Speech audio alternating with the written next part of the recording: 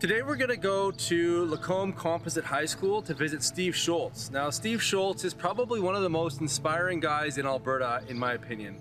He has worked tirelessly to support his students' dreams and ideas, and one of them was a passive solar geodesic greenhouse, one of the only ones that I'm aware of in Alberta.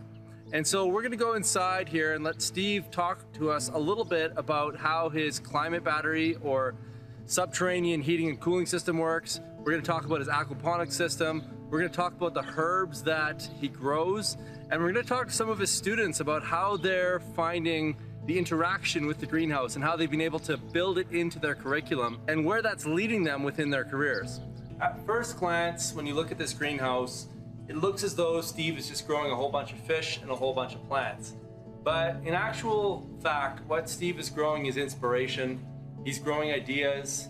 He's encouraging and supporting his students to think outside of the box and even outside of the dome.